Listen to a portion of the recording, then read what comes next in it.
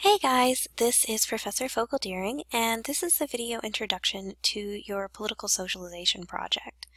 So, with the political socialization project, the first thing to really understand is that this project is designed primarily for those of you who have not really thought about your political point of view or who don't have a really strong opinion on politics. For those of you that are a little more aware of your political leanings and a little bit more aware of your political background, this is going to be sort of more of a review, but you should think of it as an opportunity to still reflect on your views and how you got them. So this project is primarily about you. With this project, you have several different steps, and I would encourage you to kind of work through this gradually over at least a few days, if not the full week, so that you have a lot of time to consider and reflect on this assignment. So, you can choose what format you want to put this in. Past students have done all kinds of different things. I've seen PowerPoints, Prezis, YouTube videos, blogs, written papers. Basically, whatever format you want to use is fine. As long as you complete the requirements, I have no issues about the formatting. I do want to offer one comment.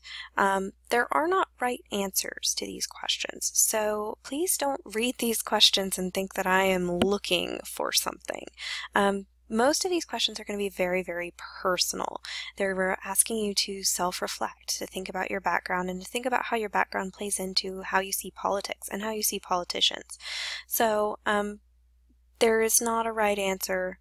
There is not a right thing that I want you to get to as far as these answers go. I sometimes have students that really feel like they need to figure out what my political socialization looks like and try to make their political socialization match, and that is not at all the goal here. So, there are several questions here about your background, about where you live, where you grew up, your socioeconomic status, your race, your religious affiliations, your family members, your teachers, your friends, all of these sorts of things. And the goal here is that this part of the self-reflection should give me a really good idea of who you are, and it should also give you a really clear picture of your socialization and how you got to where you are today. And then once you have that background, then we're going to go through and look at your ideology.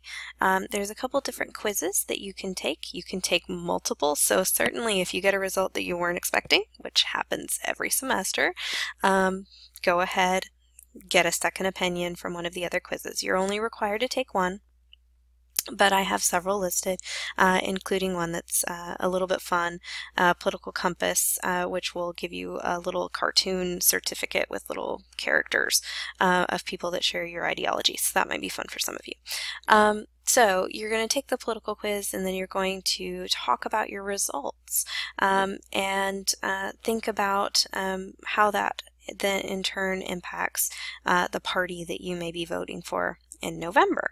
So the next step of this is to look at the party platform that's going to align most closely with your political ideology. For those of you that are independents, which is a rising group in America today, you can choose the Libertarian Party, the Green Party. You can go with either one of the major party platforms. Whatever speaks to you most as a voter, go ahead and do that platform. When you look at your platform, you're going to be choosing some issues that are important to you and discussing those issues, and thinking about what you expect from a candidate who would run in that party.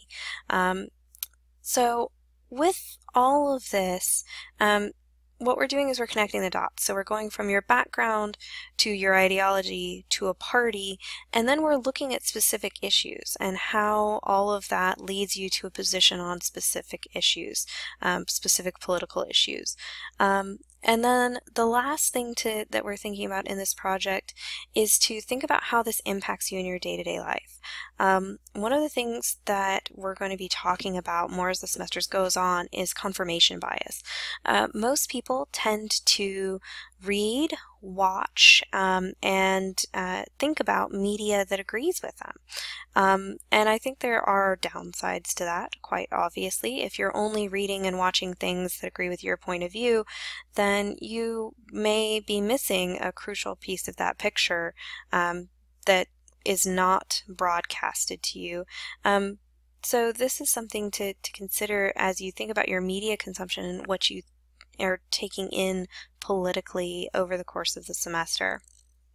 And I'm going to ask you several questions in this project about what happens whenever you're confronted with information that does not give you that confirmation. So there are, at the end of this project, 3 big questions. How did I get here? Number 1. What is my political identity? Number 2. And then how do I handle political conflict? And these questions are going to be very, very helpful as we move towards one of our next projects, which will be a policy project that you'll complete at the end of the semester. So the goal here is to get you thinking, to get you familiar, to get you ready to talk about politics in a much more detailed manner. Once you complete the project, there is a self-evaluation. You are given a grade for the self-evaluation as long as you complete it. You get the points, so don't leave no points behind. This is an opportunity to tell me about your thought process, how this project worked for you or didn't work for you. And again, the important thing with the self-evaluation is to be honest. Tell me what you think. There are no right answers. I am not going to go through and try and figure out who said what. The self-evaluation is just a completion grade. There is no link between the results that I view and your name. So you can tell me all of the things you think without being fearful for your grade. So that is the end of the video intro. If you have questions about the project, please either message me or post something to our FAQ discussion board. Thanks. Have a great day.